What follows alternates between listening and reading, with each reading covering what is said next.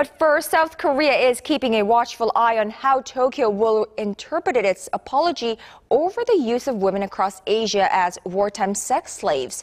Now, the Abe administration is expected to announce the results of its review of the so-called Kono Statement sometime this Friday.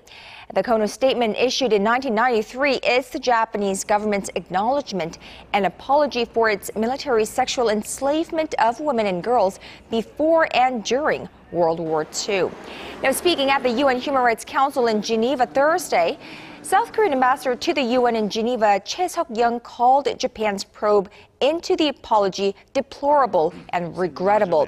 The South Korean government believes there is a sense that Japan is attempting to distance itself from the atrocities of the past through this review.